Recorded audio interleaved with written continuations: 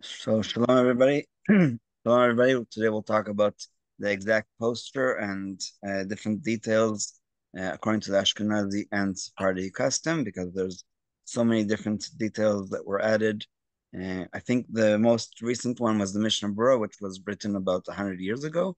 So that's where the last detail was added about changing our face slightly to the left or to the right, depending on which arm we're leaning on, and we'll get to that. But just wanted to show you the different art that people did over the centuries of different people mentioned in the Bible um, in such positions. Um, and can you see now? Oh, no. Okay, so we have to go back to sharing screen. Um, so this is how Chabad.org and others actually took pictures of people during davening. Um, and this is the Lubavitcher Rebbe, so you can see very clearly that his arm is covered with his sleeve, and it doesn't look like he's looking slightly to the right or to the left, but he is leaning on his left arm, so that would be Mincha. That's why also he's not wearing tefillin. Here's with tefillin. I think this is Rav Chaim Kanievsky. These are just a bunch of men, and this is another picture from Chabadpedia. And here it looks very clearly like he's leaning on his right arm because he's wearing the tefillin, but he's also looking slightly to the left. So now we'll actually learn the details in the Peninei Halacha, the way he describes this exact posture. So, as mentioned, according to the Ashkenazic minhag and of some Sephardim, Nefilat Apayim is performed by lowering one's head and leaning it on the arm. In the opinion of the Shulchan Aruch, one always falls on his left arm. According to the Ramah, in the morning when one's tefillin is placed on his left arm, he falls on his right arm, and at mincha he falls on his left arm. This is the Ashkenazi custom, and of course, if somebody is the lefty and his tefillin are on his right arm, then in the morning he also leans on the left arm. When falling on the left arm, we tilt our faces slightly to the right so as not to point them straight down to the floor because of the question about a stone that was used for idol worship. Similarly, when we fall on the right arm, we tilt our faces slightly to the left. We practice this just as it was practiced when people were accustomed to actually prostrating themselves on the ground. For in those times, they tilted their faces as a fence, a gader, against the prohibition of prostrating oneself on a stone floor, and that is mentioned in the Mishnah Berurah and Berurah Halacha. So specifically in the additional notes of the Mishnah Berurah, he also wrote the Berurah Halacha. It is customary to cover one's face with clothing. It is not sufficient to conceal one's head with his arm, since the arm and the face are one body, and the body cannot cover itself. We have the same rule, by the way, about kippah. If you have to wear a kippah in order to make a blessing or in order to answer amen, it is not sufficient to cover your head with your hand. You have to wear some kind of cloth on your head in order to do that. And the body cannot cover itself.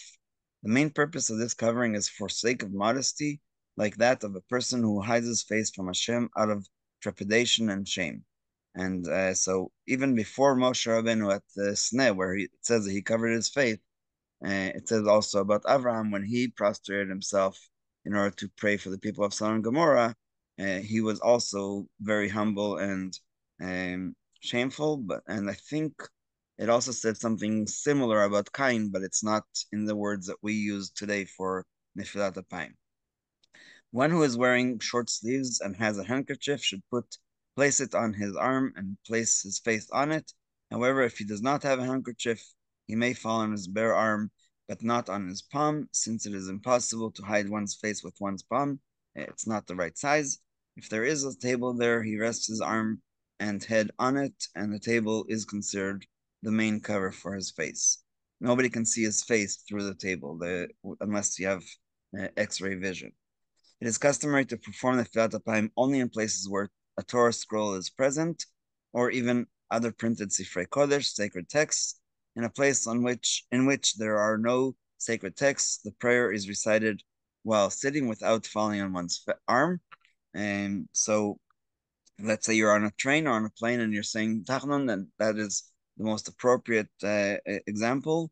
There's no Torah present, and there's probably other things that shouldn't be. And when we say Sefer Kodesh, that's already an addition. But the first part of today's class was about the physical appearance of us and our body, and now we're talking about the actual place in which to say Nefilat Apayim. So in a place that there are no sacred texts of prayers recited while sitting without falling on one's arm.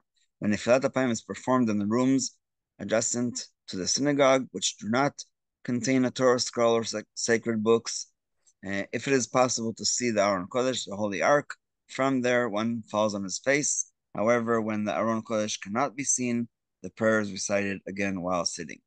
In Jerusalem, it is customary to perform the Nefilat Apayim even in a place without sacred text, because of the sanctity of the city serves as a substitute for the text. And if you remember, we gave the example of Moshe Rabbeinu. Moshe Rabbeinu was in the middle of a desert in front of the burning bush, and obviously there was no Ark or Sefer Torah because there was no such thing yet. So he did fall on his face, and that's and it said specifically about the ground that it was Admat Kodesh, a holy ground. So that's why he did it in that way.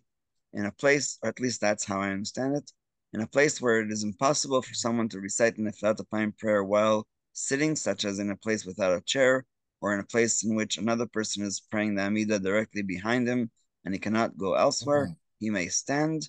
It is best in that situation that one leans against the wall in such a way that without it he would fall, so that his prayer is considered to be recited partially sitting and partially in position of Nefilat Apayim. So a lot of details, but to sum it up, our body is supposed to be leaning forward on our arm, not the arm that is wearing the tefillin. The arm itself should be covered or put a cover between you and the arm. If there's no cover available anywhere, then you are allowed to put your head on your arm and then on the table. And last but not least, about sitting or standing, when we don't have Aron Kodesh or Sifrei Kodesh in the room, then we do it sitting. And if you can't sit because of the place that you like, let's say that you're on a bus even, and there's no chairs or something like that, then again, you should try to lean on a wall. But of course, if there isn't one, you should just say it standing up, but concentrate and say it properly. So we'll stop here.